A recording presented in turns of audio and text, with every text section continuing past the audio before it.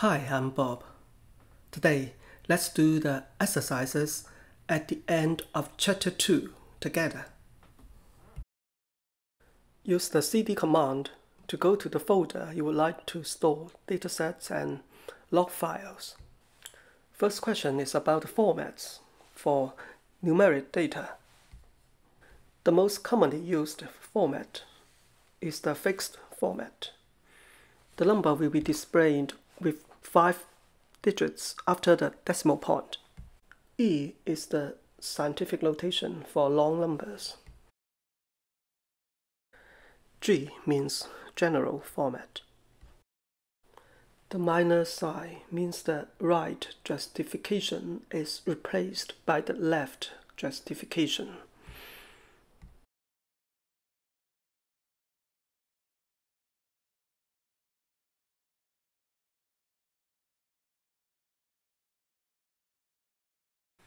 For exercise 2, first we use input command to read the names and the data into Stata, then list the result.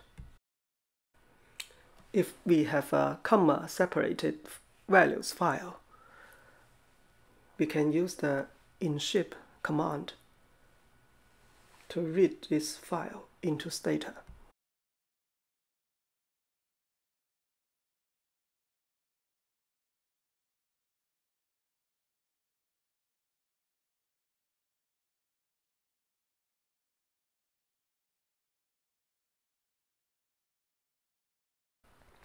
Then we drop the first line of names in the CSV file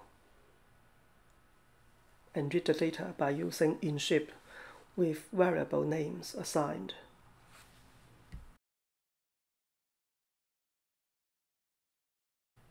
If we have a text file without commas, then we can use the infix command to read the data into Stata.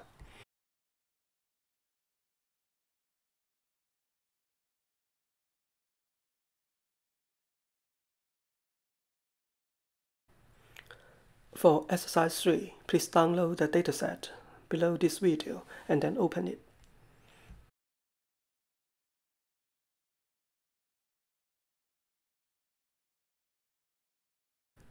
Rename a variable as the marital status. Give the variable a label and then tabulate it.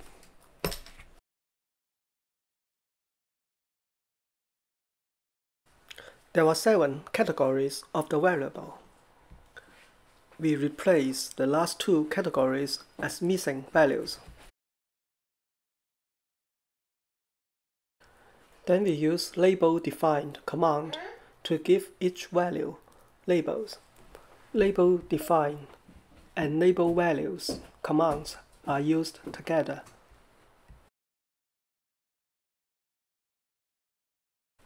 We use tabulate to take a look at the categorical variable marital status. Now each value is replaced by its value label. You can use the option no label to show the value.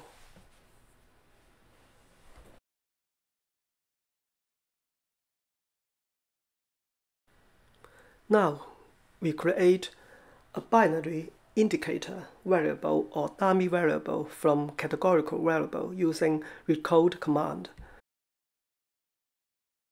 Next, we summarize unnames by marital status using by sort. Another method is to use tabstat and the option by. They give the same descriptive statistics of unnames. We use tabulate with the option generate to create dummy variables for each category of a categorical variable.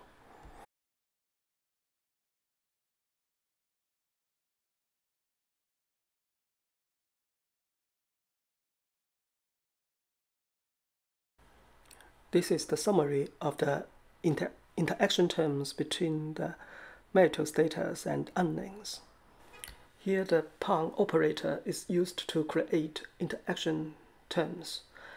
The I operator is applied to a categorical variable, and the C operator is for a continuous variable. In exercise 4, we are asked to create a box and whisker plot of earnings. You may want to use the No Outliers option.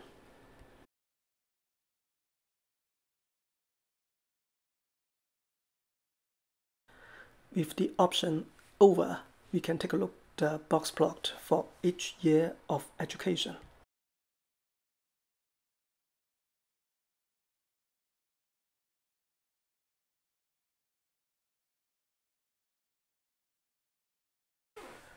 We create a histogram for earnings.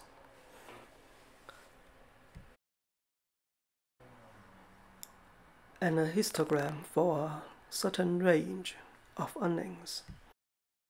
The earnings in levels are right-skewed. We use graph two-way to draw a graph with multiple curves. It includes a scatter plot, a linear OLS fit, a locally weighted scatter plot smoothing, and a local linear curve. We add the title of the graph, the x-axis title, the x label, the y title. The y-scale title gap option is to increase the gap between the y-axis title and the y labels. The legend option is to indicate the position and the format of the legend.